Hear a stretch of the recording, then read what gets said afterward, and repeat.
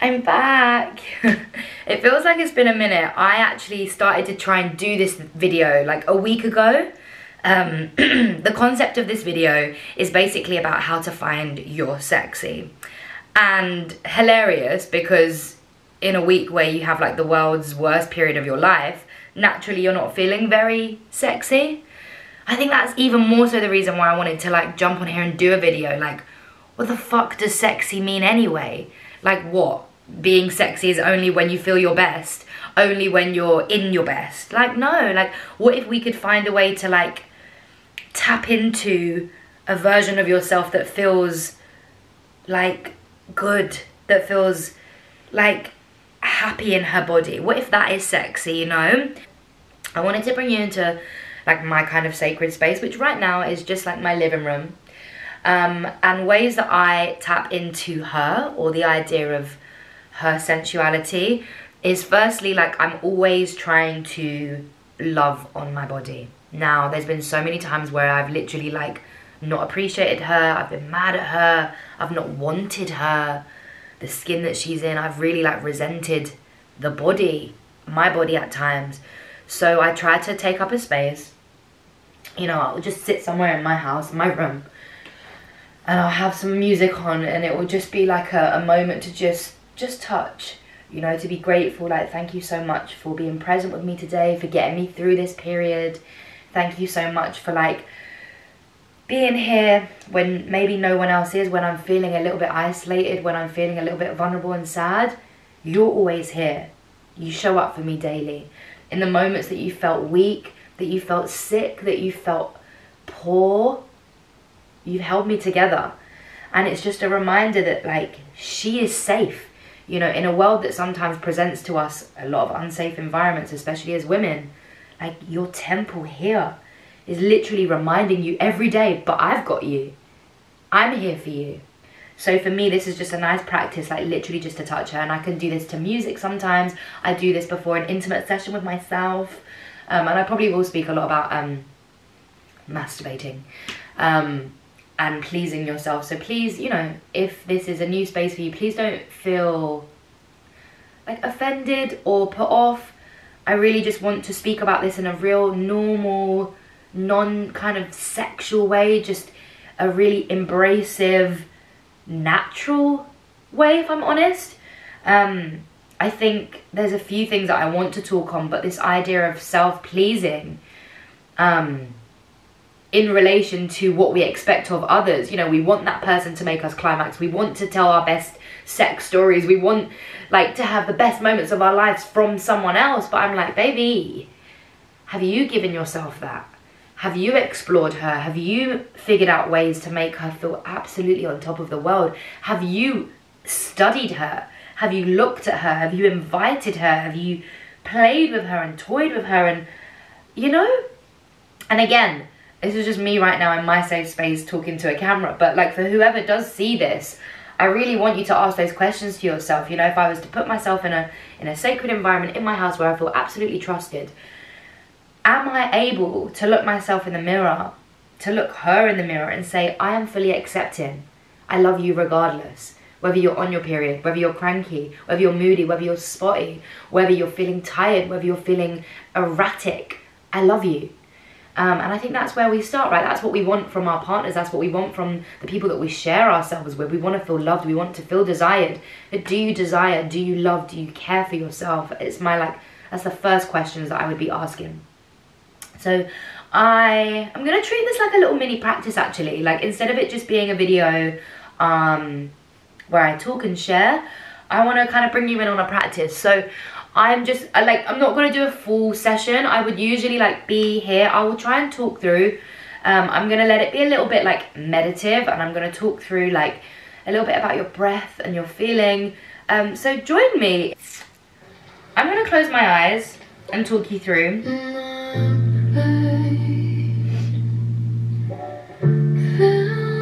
Okay, so when you just feel relaxed and centered in your body, I just want you to feel into the space that you're in. Can you hear sounds outside?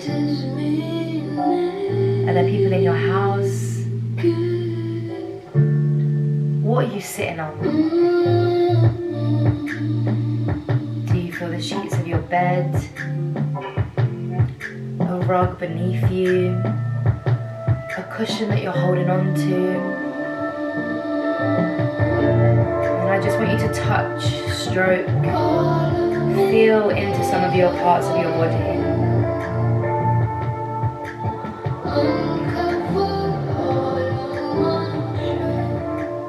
And I just want you to breathe into each stroke.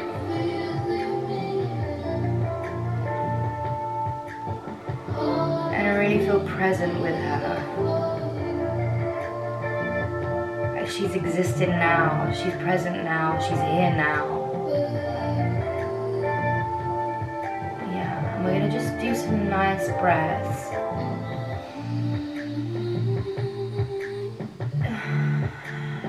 Vocalize some of that feeling.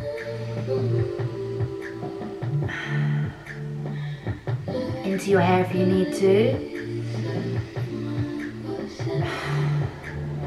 Into your neck. Into those vulnerable parts.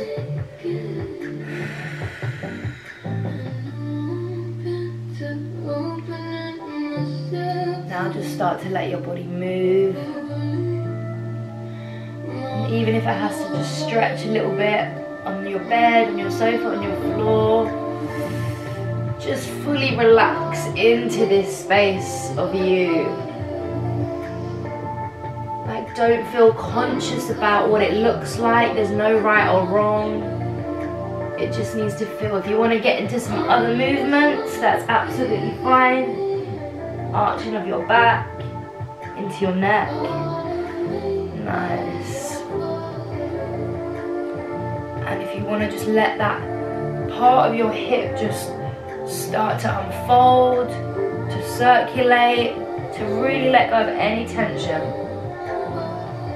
Everything that you feel on a day-to-day is stored in your body. So this is about releasing. Releasing. Nice. Okay. So that's literally something, that's literally something I would do by myself for a while. At least 30 minutes when I'm trying to tap into her. And 9 times out of 10, I do finish with pleasing myself. You know, whether this is downstairs or upstairs, I will honestly make a space, I'll make it sacred. It won't feel like shame. I think, you know, something that I've been thinking a lot about recently and seeing a lot of posts actually is this idea of shame being stored in our body. I mean, if you think about it, we were told from early ages, like, close your legs, oh, don't do that, or you can't make that sound, oh, no, stop. Especially as women or young girls, you know, like, even just down to the concept of, you know, how embarrassed we were when we heard our parents have sex, or we spoke about our parents kissing. It was like, ugh. Imagine from a child you are learning that sex is bad, or it's naughty, or it's shameful, or it's something to feel like icky about. And then we want to be 30 and claim our sexuality. Like, how have you got to this stage without completely overriding this? And I'm not saying to disregard those feelings or thoughts that you had as a child or growing up, but we have to understand that that plays a part in the way that we view ourselves, the way that we view sex, the way that we view intimacy. If we've had this idea that in our cultures, in our family, in the people that we talk to frequently, have this idea that sex is something shameful, or, you know, like the partners that I used to have, you know, early on in my life, where it was like, oh, I don't do that, we don't go down, we don't, you know, whatever it was, or like, we don't kiss on the first, you know, any idea of sex equaling shame or ick or yuck or nah, like, where you have to figure out where that stems from for you to then kind of go, that's great. But I don't believe that anymore. I believe that I'm deserving of feeling powerful. I believe that my body is deserving of release, of ecstasy, of joy. And when we understand that, we can actually claim the skin we're in, claim the pleasure we want to feel, and ask of that from our partners, from the people that we share our bodies with, right? Or even just of ourselves. When you lay down and you're about to experience that moment for yourself, you're basically saying, I claim me, I claim her. She's allowed to feel all of this. There's no shaming that. And that, you know, a lot of that tension, that energy is stored in the lower parts of our body. And you've seen these stories or these memes or these things that are going viral about, you know, twerking is good for release. Twerking, hips, rotations, all of that, like, it's good. We store so much pent up, like, feelings of shame in our vaginas that, like, if we don't choose to release, choose to, like, let it out, like, how are we really sharing, you know? So that's why I do certain exercises in my classes just like that. We just do this, we open, like, and close a few times just to show, like, there's so many times in a class where I'm like, 1, 2, yes, and then the girls behind me are like, I'm like, girls, all right, cool, everyone say it with me, 1, 2, yes, and we're like, 1, 2, yes, and I make everyone do it with me, because why is there shame? Why do you feel like you can't moan? Why you can't scream? Why you can't, like, and this isn't me being, like, you know, I don't even know, I don't even want to judge myself in this moment. This is me sharing that, like, sex is your, maybe not your birthright, because we don't want to talk about that, but, like, you're allowed to enjoy sex. You're allowed to feel sexy. You're allowed to feel desirable. You're allowed to feel like you want to share, like you want to feel like you want to love, all of that stuff, okay? So these are just little things that I do, you know, touching in on myself. I will then, like, do some, like, light freestyling. I will then explore with toys or with things that I have, like, you know, I know it's a bit out there, I know it's a little bit taboo, I know we don't really speak about it, but this is literally what I stand for. I teach women every day to love on their bodies. There's times where I absolutely haven't, and I'm not mad at that because it's brought me here, right? There's times where I've completely rejected myself, completely not been in my heart, in my truth.